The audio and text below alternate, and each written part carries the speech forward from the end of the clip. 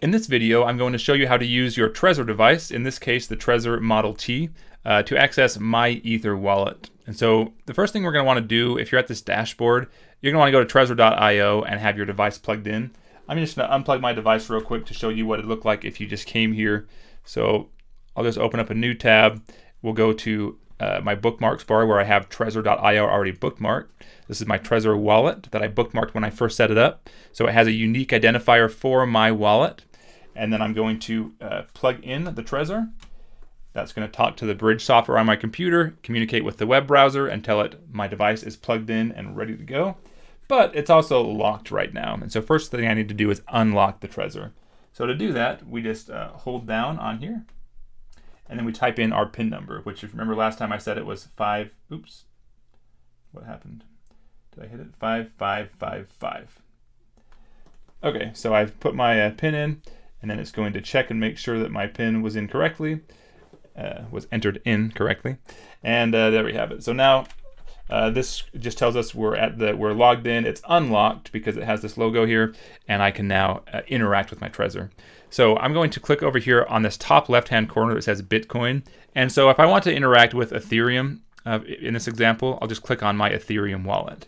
And it has some different options here. We can do My Ether Wallet or My Crypto. Both are great options. I'll just show you on My Ether Wallet. We'll click here, and we can go to, this takes us to myetherwallet.com, just the regular stock page, which, by the way, we can download and run offline. Maybe I'll make another video and show you how to do that. But then we can just go access my wallet. And this is going to be very similar depending on what service you're accessing. You're always just going to click on hardware wallet and then select the wallet that you have, and hopefully it's supported. Trezor is very, very supported throughout the industry. So we'll click Trezor and then go to choose this hardware wallet. And now it's going to change over to Trezor.io. It's going to send us there and say, myetherwallet.com is asking permission to read your public keys from your Trezor device. So I'll say allow once for this session. If I'm doing this a lot, I could also check this button that says don't ask again.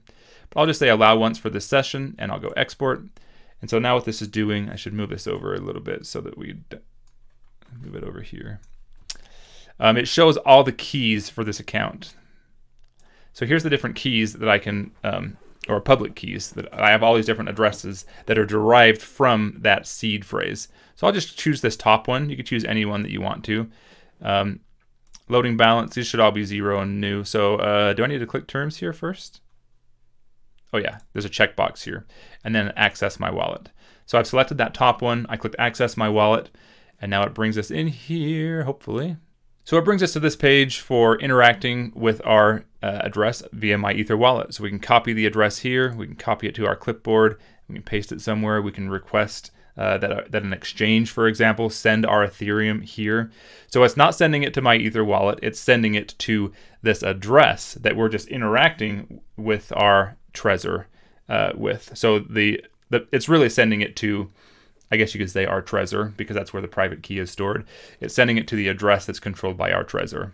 So it's not really sending it to My Ether wallet, although you're going to want to confirm that. You're going to want to confirm that this address really is the address that's on your Trezor. But yeah, that's basically interacting with My Ether wallet. Let's go back here. So if I go back to my bookmarks and I go to my Trezor wallet, which is still unlocked, so now I won't have to unlock it a second time this session until I actually unplug the Trezor from my computer and plug it back in. So we can look here, maybe we want to interact with, let's do Litecoin. So we click Litecoin here, and it brings this up and says, gives us some options for how we can interact with our Litecoin wallets here. So it says, note, Litecoin changed the format for addresses. We can look at more info about it, figure this out. So we've got starting with an M, starting with a 3. But what we want to do is, we're in our Litecoin wallet now, so we can go to our account 1 here. And if we want to receive, we can just click on receive, and this gives us our address, which is starting with an M, so the newer version of the wallet addresses. And I can show the full address right here. This is the full address that I can receive Litecoin at. So I can right click and go copy, then I can email this to someone and say, here, send the Litecoin here, or I can go to the exchange that I'm using and withdraw to this address. And again, because my Trezor is unlocked right now, oh, and it's asking me this here. It's Oh, it's showing the address on here so I can confirm it. So I'm going to want to look here, this M9XW9. I'm going to want to make sure that that's the same address being displayed on the Trezor, which it is.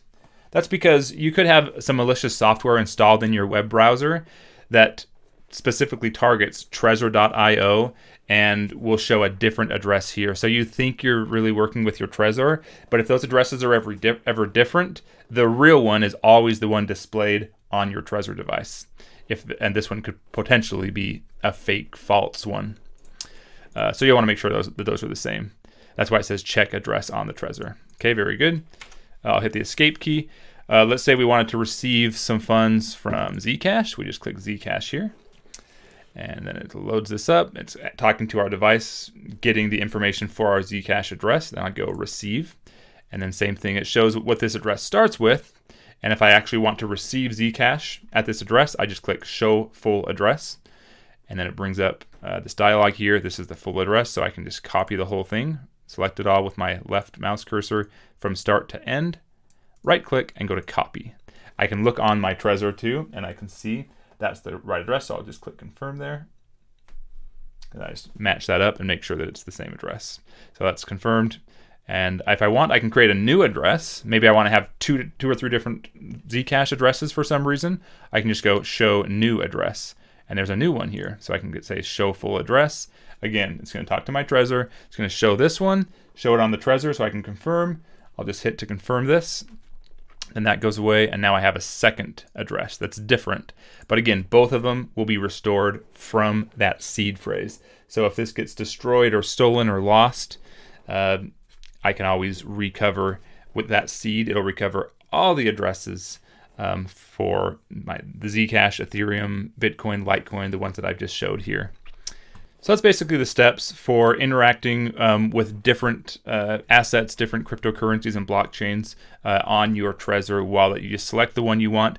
And again, some of them are different. I'm not sure like Tezos how that's going to be. It's going to send you to connect to your external wallet just like Ethereum. So some of them are going to want you to connect with a third-party site or application. And then some of them, like the Zcash and Litecoin that we did, you can just get an address directly to it. So hopefully that's made sense, and hopefully this is kind of giving you some confidence to be a little more comfortable with your Trezor. I would recommend doing some small test amounts and maybe even testing it really well and then formatting your device and starting a new real account. But that's just me. But hopefully you found this informative. Go ahead and like, subscribe, comment below if you have any, and look forward to catching you in the future video.